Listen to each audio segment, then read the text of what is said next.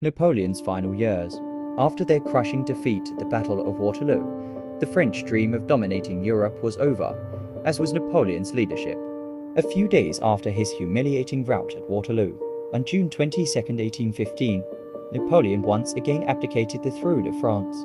That October, he was exiled to the remote British-held island of Saint Helena in the South Atlantic Ocean.